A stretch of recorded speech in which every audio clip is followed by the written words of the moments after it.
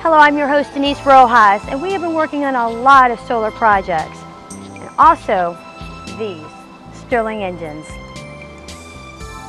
This STIRLING engine is really just a toy. Dan's been working on the larger STIRLING engine.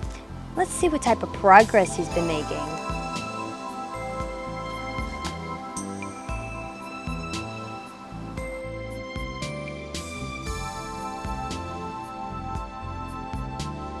What I've done is I've removed the cover for this, one of the pistons of the compressor. And here's the gasket. You want to try not to damage these. If you ever want to turn this back into a compressor, you're going to have a hard time doing it if you damage things. These are the flap valves. Basically, this is all that they do. They sit in place and they flap open and closed, and this is what allows the pressure to go in one direction. If you're going to be using this, an engine like this, for a steam engine, or you're going to be using this piston for a STIRLING engine, you take that off, and for a steam engine, you can just use this here. The underneath part on this has one as well. I don't know if you can see that, but it has the same thing going on under here. Now, the reason that I'm showing you this, I'm not really close to this engine. I had a little success with it just heating the one piston, but it was not nearly enough power for the amount of heat that we needed. So, what I've done is come up with a few different concepts with this, possibly taking a can like this and attaching it to the piston. And what we're going to do is we're going to jacket this with a piece of pipe like this. So what's going to happen, if you looked into the interior, I'm going to use this glass cylinder as an example for it. When the piston goes down, you're going to basically have this effect going on. Your displacer piston is going to be over here. Now, there's going to be a little bit of space, depending on the size of can that you use, around the outer portion of this piston. The closer you can get it, the better, because you're going to have less air. Your casing out here should be a little bit larger than what this is. I'm going to discontinue the top on this side of this, and we may even discontinue it on the other side over there, just in case there's too much air volume inside of the pistons. So we're just basically using the timing that's naturally on a compressor like this. And what would happen with the can in here is the can would come down. The air, in theory, what should happen is the air should expand, and when you get this going, it would push the piston down. Now, some of the hot expanded air is going to go down in here and come around. It's going to get cooled by this piston here, which is not a bad thing, because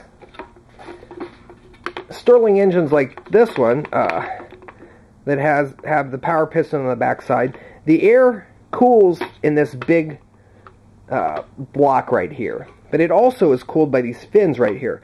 So these fins in this portion would be equal to these fins on the hot side, because any air that would come down there initially would be cooled. If you have machining skills and you have one of these compressors, by all means, go ahead and give it a shot and see what you come up with. I was thinking about putting a tap and die this, putting threads there, and basically just screwing a can into place like that.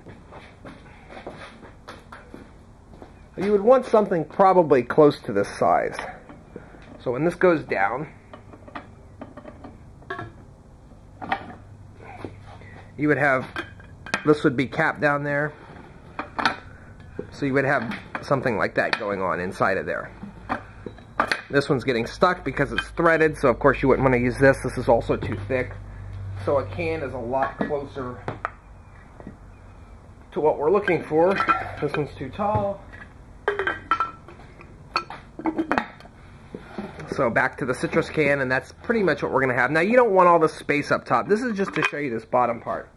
What we would need to do, if we use a steel pipe like this for our casing, we would need to drill a small hole in the side and have the regenerator or the transfer tube come and attach to that versus this whole setup here, and then it would go over to the other side. So what would happen? The hot air would expand, it's heated, come down here, it would come down, start to get cooled a little bit here, simultaneously it would be drawn into the other piston to the other side, go through the regenerator, heat this up as the air condenses, come back, boom, the air shoved back around here, and the cycle would start all over again. I showed you how well this cylinder right here,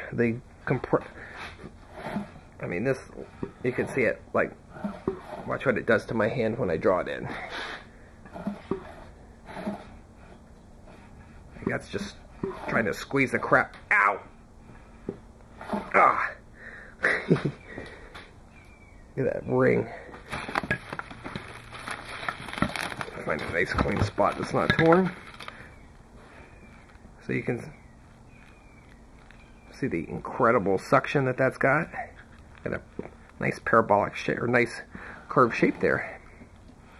So if you do it really fast, like this,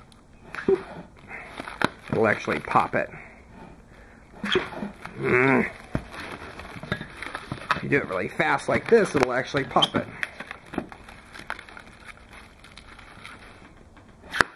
You can see it blew a hole right through it. In regards to that small Stirling engine that I showed you with the glass displacer piston, this is what I'm thinking. This is a borosilicate glass container that I was able to get. I found these for a pretty decent price. They're kind of expensive. They're about $35 a piece. But this particular glass can handle really high heat.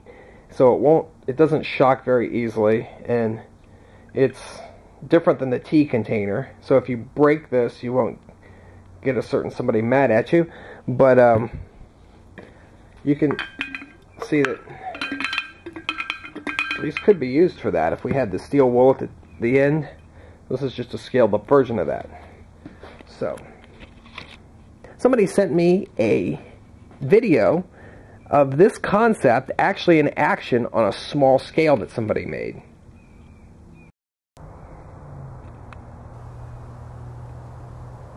I'm your host, Denise Rojas. Thank you for watching and enjoy your videos.